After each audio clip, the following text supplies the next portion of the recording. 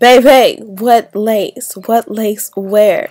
Today, we're going to be doing a no baby hair look. Something I don't do often on this channel, but I definitely want to bring more of because you cannot see no lace nowhere.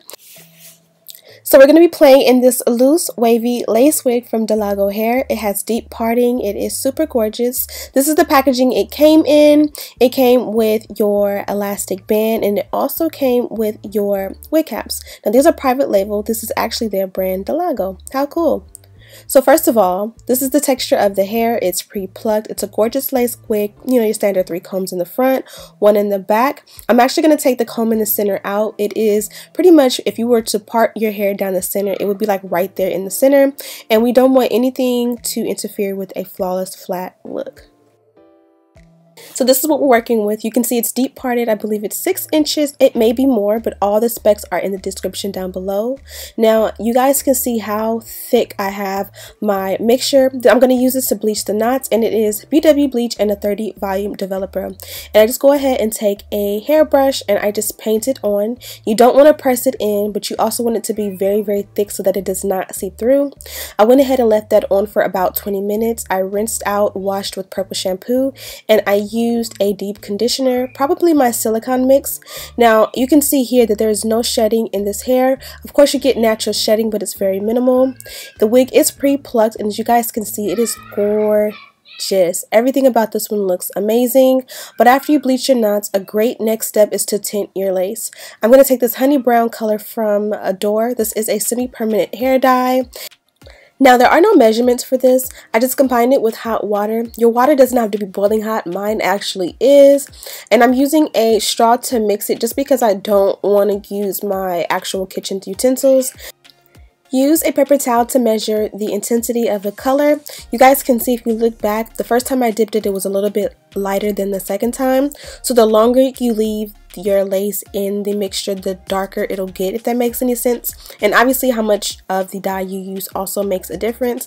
I would say I use maybe 3 or 4 squirts. That's not an actual estimate, but you know, kind of just gauge it. You don't need to use half a bottle. So I went ahead and just dipped it. I really want to submerge so that the lace, all of the lace, gets all of this dye on it. And I'm just kind of using that straw to kind of push it in and make sure that every single bit gets the dye on it. And the purpose of this is basically after you bleach the knots, you get a scalp-like appearance. But once you tint the lace, that scalp-like appearance will turn into like a skin-colored scalp-like appearance. And basically, it's going to make it look like it's growing out of your scalp. So I only submerged it for a few seconds and I pulled it out, and I was pleased with the color that I got. Now this is definitely going to blend with my skin. Amazing. I went back in, and you guys can see I chose honey brown, and when you compare it to my skin, it is definitely on point. So I'm going to towel dry and just compare and make sure it's what I like. And you guys can see that color mixture was much darker before. So all of that color kind of pooled from the water, and it kind of just pooled onto the lace, which is to be expected. But now that you see the lace on or next to my skin, it is definitely an amazing medium to dark brown complexion, so that when I put it on, it is perfectly gonna blend with my skin. Now, an alternative is the Rit fabric dye. I do have an old tutorial on me using that. I kind of felt like when I would use that one, it would not make a huge difference. I don't know if I was just a little less experienced back then, because it's been probably a year or 2 since I've used that. But I do definitely personally feel like I get a better result with this Adore dye. I definitely will revisit the Rit in the near future just to see if I feel a difference, but personally I do feel like the Adore is much better. Now, if you are not my complexion and you get this color, it may not look like this on you. So use discretion and kind of get a color that goes mostly with your skin, and that's the most important part, is that whatever you use goes with your skin. Now, as I'm rambling, you can see that I've also been tweezing the hairline. As you guys can see, it came pre-plucked and it was amazing, but because we are going to do a no baby hair look, we definitely want to depend on the very front of this to not look boxy or too thick. We want it to be nice and gradient. So I'm just taking my tweezers and I'm just going from one side to the other side, focusing on each section at a time and just thinning it out. I don't want any bald spots. I don't want it to be bald in general. general. I just wanted to in general just be more thin than what it came. And again, this is because I am doing a no baby hair look, so it's great to just go back around and check and make sure you like your work. And once you're satisfied, kind of part it and see if you want to go back behind the hairline and kind of make it a little bit more gradient. In this case, I did not go too gradient just because, you know, for the sake of time and being lazy, to be honest. But I in the end was very pleased with what I had, so I didn't really feel like it was necessary. But of course, if you want to amp it up and take it to the next level, that's definitely an option. Here I'm doing the pull method. I just kind of wanted to break it up in the front so that it's, again, not too boxy. And at this point, I personally feel like I'm ready to cut off the lace. I like to pluck and tweeze the hairline before I glue it down and before I remove the excess lace, just because I feel like I can have a better control over the lace frontal as I pull. I can have something to hold on to, and I can see my work a little bit better. It just all in all works better for me. And this is what we have.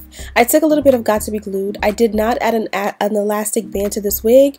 Had I added the elastic band, it would have gave me a more glueless appearance, and it would have laid flat without even adding that glue. And I'm just going around from side to side and making sure that everything lays flat, making sure that the lace around the ears is flat and all of that. And now here I am taking my edge control, and I'm kind of just using it like you would use a gel to slick down your hairline or your edges. And as you guys can see, I am a creature of habit. I started to make swoops for baby hair, and I'm like, no, we're not doing baby hair. I'm like, maybe just a little bit on the side. I'm like, no baby hair.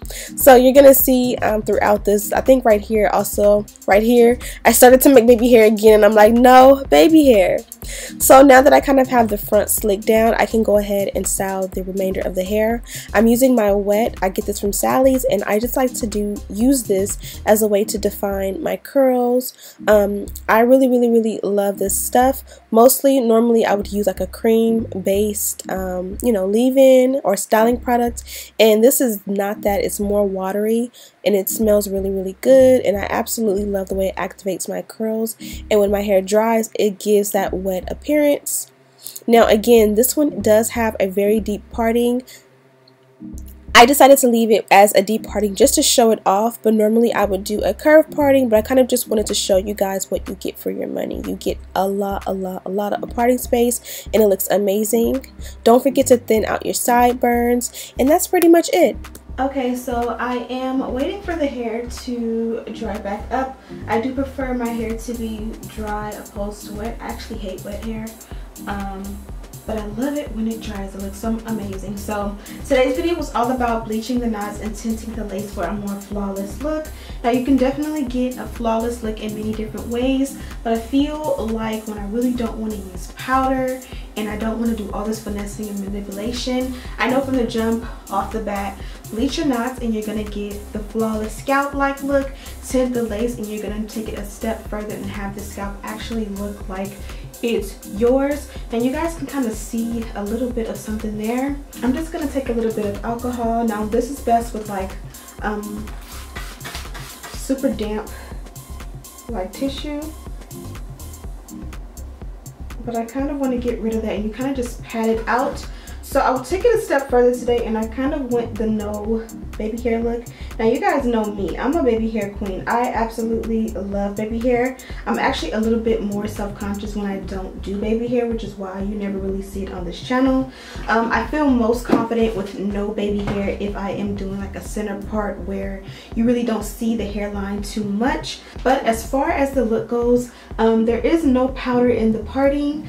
You do get deep parting space with this. I believe this is about 6. All of the details on this wig are listed in the description bar, so make sure you check that out, as well as a link to shop. Now let me know what you guys think of my no baby hair look.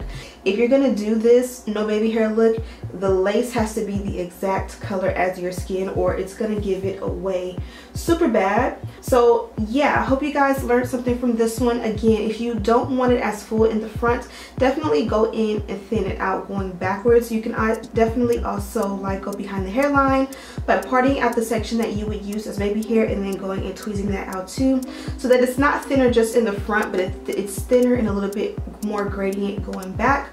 I'm getting super tongue-tied, which means it's time for me to go to bed. But yeah, don't forget to check out Delago. I have everything listed in the description bar for you guys to check out. Also, don't forget to like, comment, subscribe, and share this with your friends. And as always, I'll see you in the next one.